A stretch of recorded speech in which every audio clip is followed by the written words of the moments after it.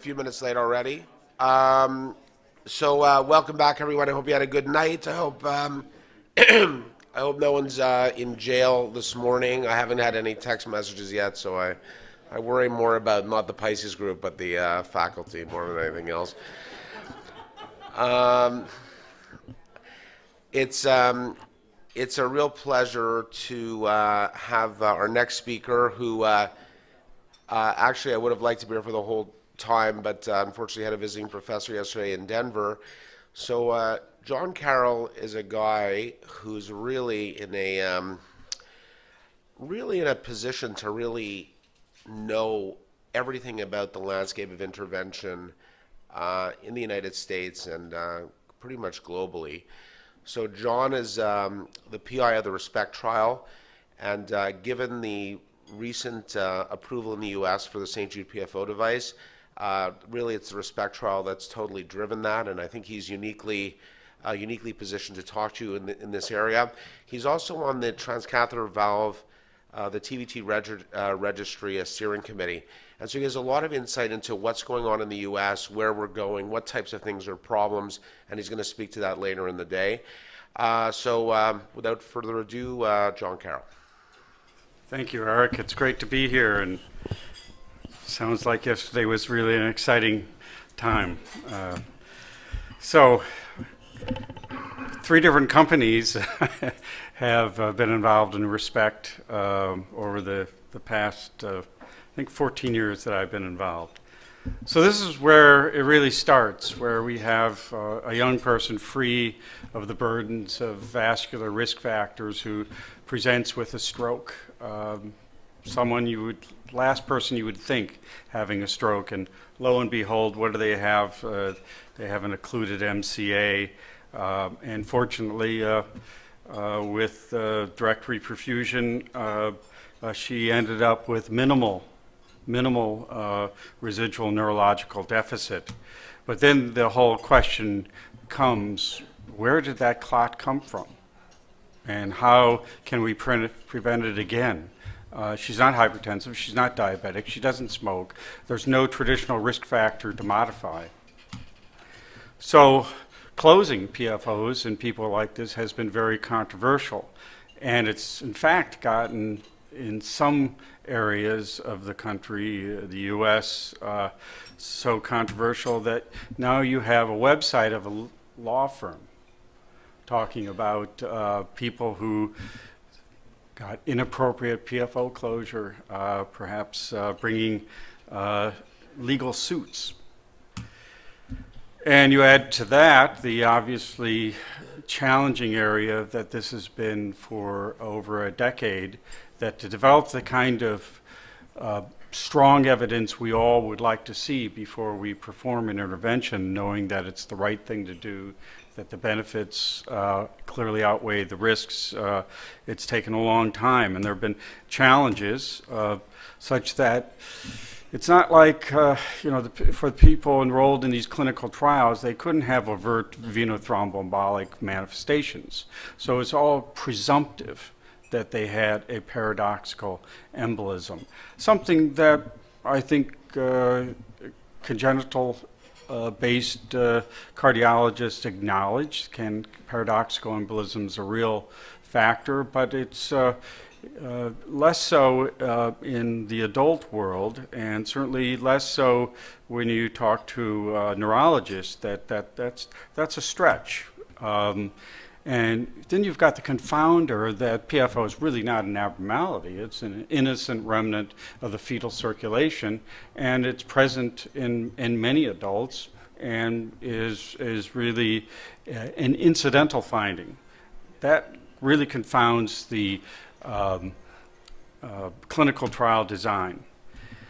And then you have the problem that there was a lot of observational data that came out 15 plus years ago. And Marty Leon had, I don't think he'll like going down in history of saying that he predicted that PFO closure was going to be one of the most common cath lab procedures back then. That's the way, that's the hoopla that kind of presented everyone in this area, and it really made it challenging to do a clinical trial when you already had the active treatment available down the street. And across the pond, you had very different regulatory environment such that getting PFO devices out there for people to use was even easier. And so there's this great review. 11 PFO closure devices were commercially available in Italy alone in 2012. So an amazing international way of a new therapy rolling out. And this is a complex slide, which I apologize for, but when you look at the horizontal top axis, you see the years, and below it, in the yellow, you see the various randomized trials. And the PC trial started enrolling in 2000, 17 years ago. Where were you 17 years ago? And this shows the various clinical trials, and importantly, it also shows down with the final 3 trials that are randomized clinical trials. 2 of them, Close and Reduce, are about to be presented, which will help our knowledge of these areas. And I certainly look at these clinical trials not as wins versus loses, but do they add to our knowledge?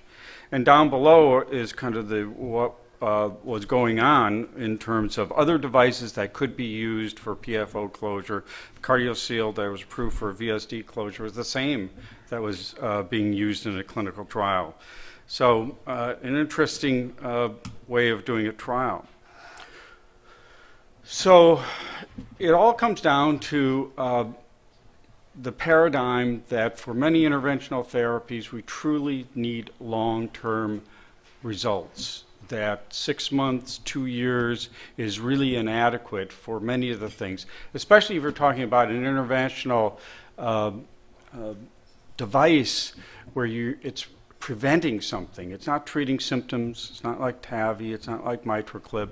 It's not like ASD closure. This is all about preventing a stroke, and so that makes it difficult. But there are many good things about having long-term follow-up. You really get an idea of not only the safety of the device, but you study these patients over a long period of time. And guess what? We really have to put pathophysiologic studies, natural history studies embedded in clinical trials sponsored by industry, because it's so hard to get funding for these studies otherwise. So we try to learn from these studies. So this is right after FDA panel. And this represents to me, not only have I been working with these people with over a year, but essential this area moving forward, just like within these clinical trials, is that partnership with stroke neurology. To me, that's so essential to optimize patient care. And I've been to a couple stroke meetings lately, and found the neurology community is very open to new data presented, and we'll be publishing that. So this is what happened on October 28th, is this device that many people in the room have seen for a long time got approved. The first time it was put in was in Switzerland by Bernie Meyer with Kurt Omplotz present, and the various FDA documents, the approval letter, the announcement, the summary, the safety and effectiveness data are these are links toward it. It's very important to read the indications of use, because I think the FDA did a good job of trying to focus on that. It just didn't say, oh, it's approved for PFO closure. It's really all about secondary prevention, ischemic stroke, predominantly, although it didn't restrict age-wise, cryptogenic stroke due to presumed paradoxical embolism, because you can rarely really prove that, as determined by neurologists and cardiologists. So it really puts into FDA labeling a multidisciplinary approach, which is unique. So what happened in this field, and how did we ever get to the threshold of FDA approval, which was reasonable assurances of efficacy and safety? And first and foremost, it is about the patients we enrolled in clinical trials. Their willingness to participate in these trials is critical. And the majority, even though we had dropouts for various reasons, the majority hung in there. And that's not easy, especially when you're dealing with a relatively young patient population in a mobile society. Again, the clinical sites were both Canadian and U.S., and it's a pain in the ass to be in a clinical study and to be followed for 10 years plus. Things change in people's lives. So just to review, the patient flow was people were enrolled. They were assigned before randomization to what would be their medical regimen, and in respect we used the guideline directed options for patients after cryptogenic stroke. So that means there was a diversity of the medical arm, and so one has to be cautious about interpreting the medical arm because it's really mixed and it was not a randomized comparison of different agents. The one-to-one randomization occurred, and one of the issues is that some people randomized to device. We had 3 people before they got a device had strokes, and in a trial where you have relatively low frequency of event rates, that can really be a challenge statistically and also clinically. And then the follow-up was pre-specified. In the protocol, we did specify that we were doing long-term follow-up, which I think was good in the long term. So relatively young patients, yes, they had some burden of cardiovascular risk factors, stroke risk factors, but not a lot. But if you look at the final 3 things on this, I'll come back to. Number one, that history of DVT is considerably higher than in the general population of this age. We did, I was concerned we were going to be enrolling just very low risk people, because if they had anything that made people like cardiologists worried, they just close them, not enroll them in the trial. But we had a lot of people with atrial septal aneurysm and substantial shunt with the rather loose quantification of greater than 20 bubbles at rest or after provocation in the left atrium within 3 beats of arriving in the right. As people in this room know, this is a fairly straightforward intervention that should have a very high rate of success and a very, very low rate of serious adverse events. At the time of the late follow-up, people had been in the trial quite a bit, and you can see the differential follow-up because in the medical management arm, there were people who dropped out, who said, well, it's been 5 years, I'm going to go down the street and get my PFO closed. And so, but there still were a substantial number of patients who were in there for a long period of time. And just taking a slice of data during follow-up in terms of differential medical therapy, and that's important to realize that most of the patients who got devices were also on medical therapy long-term, specifically aspirin. And that's a fundamental lesson learned that PFO closure should not be looked upon as curative of ever having a stroke again. It's one component of a comprehensive secondary stroke prevention strategy. And on the right side, in the medical arm, warfarin was allowed.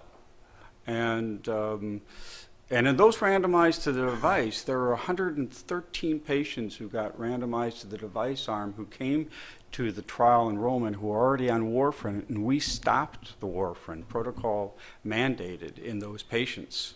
And that is relevant to something we saw. So there were two analyses that really formed this. There was the initial analysis from 2012 that was driven by, we reached 25 endpoints, which were recurrent ischemic strokes. No other endpoint was reached, and that was by the protocol when we had to look at the data and publish it. And that's where we missed, in the intention to treat arm, a p-value of 0.08, despite a clear difference in risk of recurrent stroke. It did not reach statistical significance.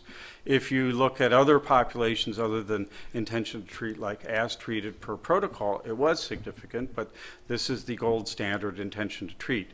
The final analysis, May 2016, was actually after the FDA panel. After the panel, the FDA said, go back and get one more look at the outcomes of these patients. And that's where the statistical significance was reached, and you can see the number of events went from 25 up to 46 in long-term follow-up. So that helped solidify that there was a significant reduction of recurrent strokes in the device arm versus the medical management arm.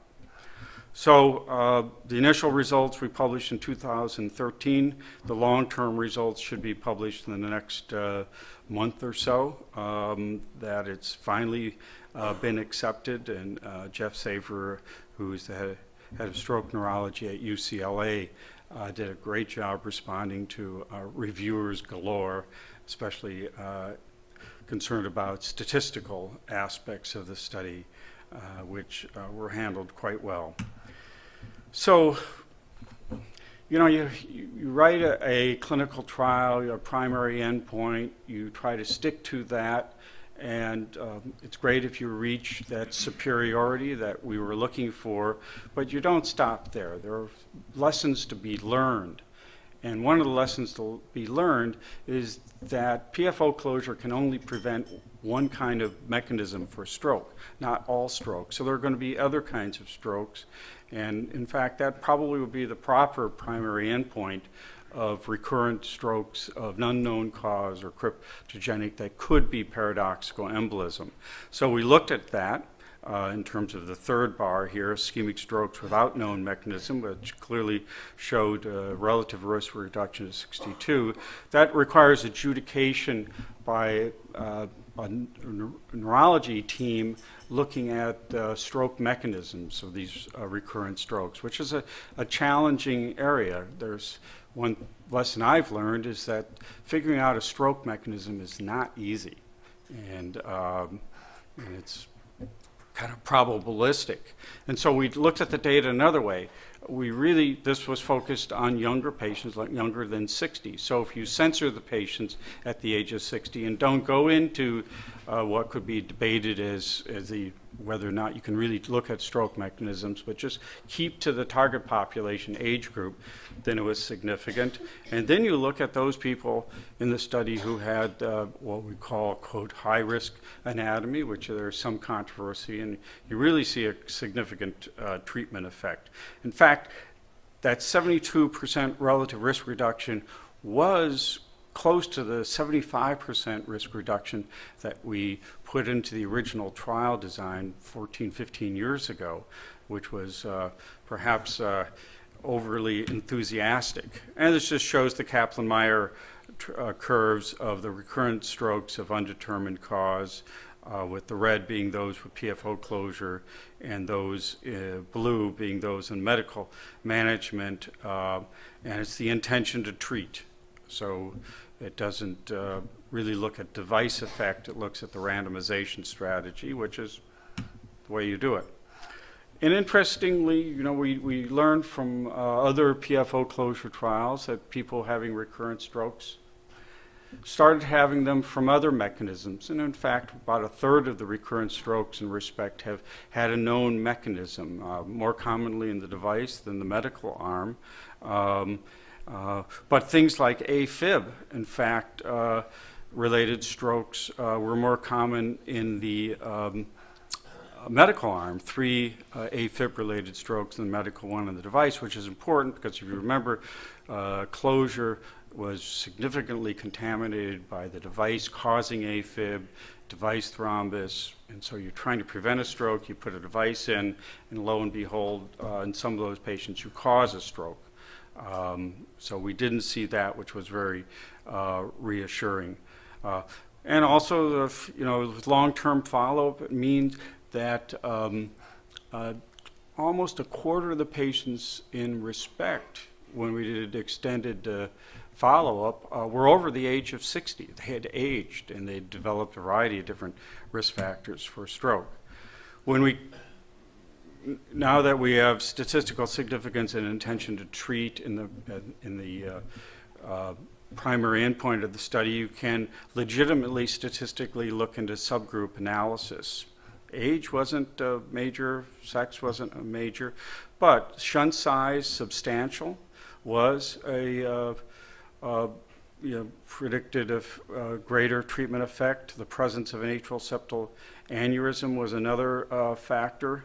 And importantly, even though we excluded the vast majority of lacunar strokes, still deep strokes, and this is important when you're selecting patients, you should wonder whether it was a PFO-mediated stroke or not versus cortical stroke. So certainly when we see these people in clinic, that makes a big difference in terms of whether we think they may benefit or not. And certainly compared to aspirin, it favors device, and so this anticoagulation with warfarin, that's an interesting finding, but it doesn't really, the trial was not designed to look at different medical strategies.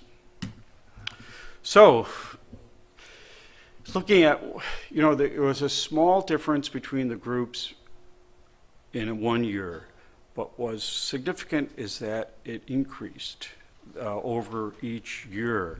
And then if you looked at this patient population that many of us thought, geez, this is the kind of the anatomical physiological foundation for paradoxical embolism, and you should look at really long-term differences in outcomes in people who are 40 years old, because they're not looking from their perspective of what happens to me in the next year. They're saying in the next decade what happens.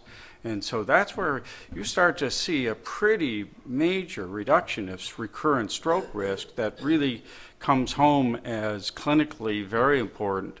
And then as a result, it drops the number needed to treat to a much lower number than with many other ways of reducing stroke risk. So fairly compelling.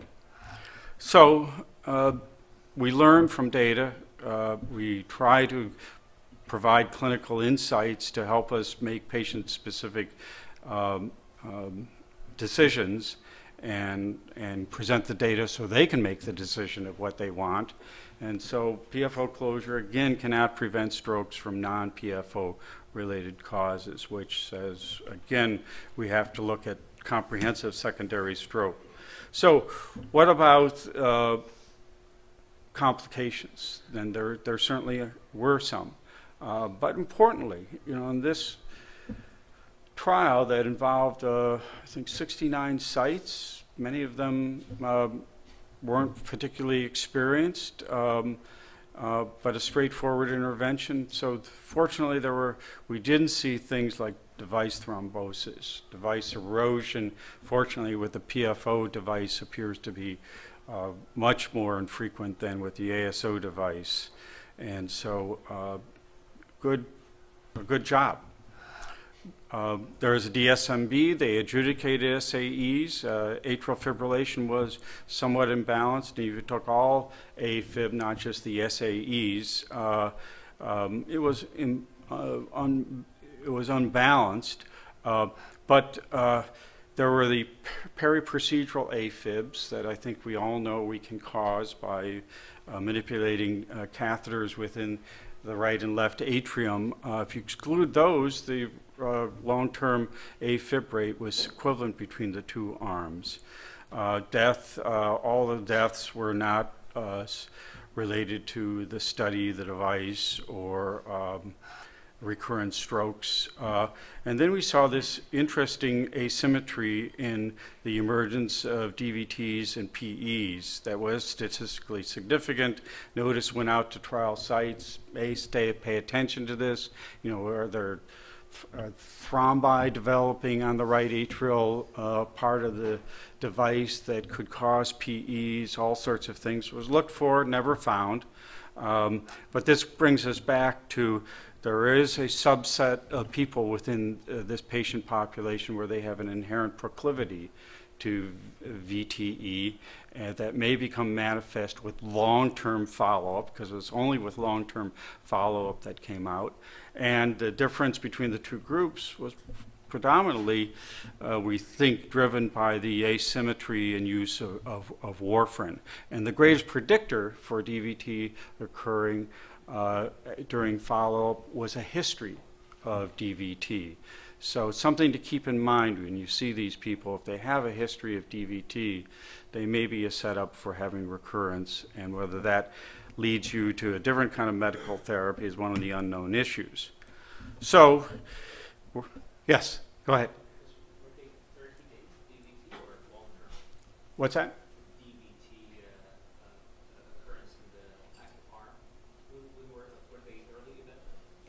No, they were predominantly late events. There was a clustering of maybe, I think, 4 of the events were DSMB adjudicated within 6 months of the procedure as being procedure device related. But the others were picked up years after. And so that's an important finding. The temporal distribution of these things were predominantly late. And again, it's the power of a long-term study to look at the patient population in a systematic way. So this field has seen many controversies, as I showed with the legal aspects of it, but how do we go forth from here? This is a busy slide, but the big thing is, what we started in the clinical trial was neurologists and cardiologists seeing patients together, and we've continued that. It's a PFO clinic where we get together before. They show me the brain imaging, I show them the echocardiographic imaging. We see the patients together and we talk to them together. So they are getting consistent messages, and then they make a decision. And this is really an area of shared decision-making par excellence, because you really have to give the patients a time to digest the data, try to get some patient specificity to the risks versus benefits, and help them decide what they want to do with their life. So we've spent a lot of time developing that paradigm, and that's all part of this partnership with neurology. So if I had to outline kind of 10 key questions that go through my mind when we see these patients, it really is a combination of neurological and cardiology aspects. First of all, was the index event an ischemic stroke based on the history, physical exam, and brain imaging? And was the, secondly, there was an absence of a clear cause, i.e. was it cryptogenic, and was it a complete evaluation? And Jeff Saver wrote a very nice review of cryptogenic stroke in the New England Journal, I think 2 years ago, that really gives the kind of evaluation that's necessary in these people.